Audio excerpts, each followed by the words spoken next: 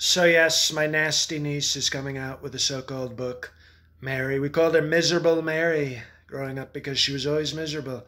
Mike, you met her, right? Total nothing, a total zero, right? But you complimented her shoes. I didn't think you had to do that, but he saw. Mike knew that she was a nothing, and just a totally failed at everything she tried.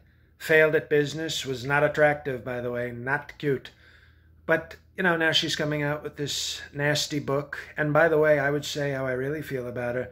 But we do have some nice people here, like OAN. We see OAN in the back. So I'm not going to say exactly how I feel because you'll put that in your headlines.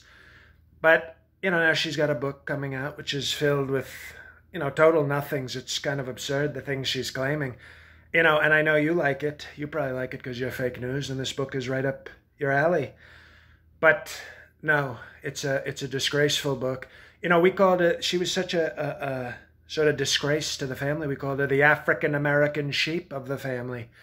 And now the book comes out and I'm hearing really absurd claims out of nowhere that someone took the SAT from me. Okay? Not true. Totally. I know you would believe that because you ask stupid questions, so you would believe it.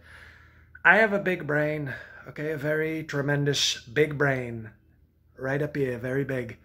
Not like you. Like you ask stupid questions, so you don't have a big brain. So I remember the day of the SAT, okay? And I'm sitting there, I'm ready to go, and my father, Fred Trump, great Fred Trump, comes downstairs, and he says, "Sir," Donald Trump, "Sir." My own father called me sir. That was the respect he had for my brain. And he said, "Donald, you don't have to go take the SAT, sir. Just go play with your friends. No need. Penn already says you're so smart, you don't have to take it." So I left. I never even took the SAT because they said I was too smart. So I just went to the neighborhood park with some friends, and threw rocks at black kids bicycling through our neighborhood. It was a beautiful day. And fake news about the SAT.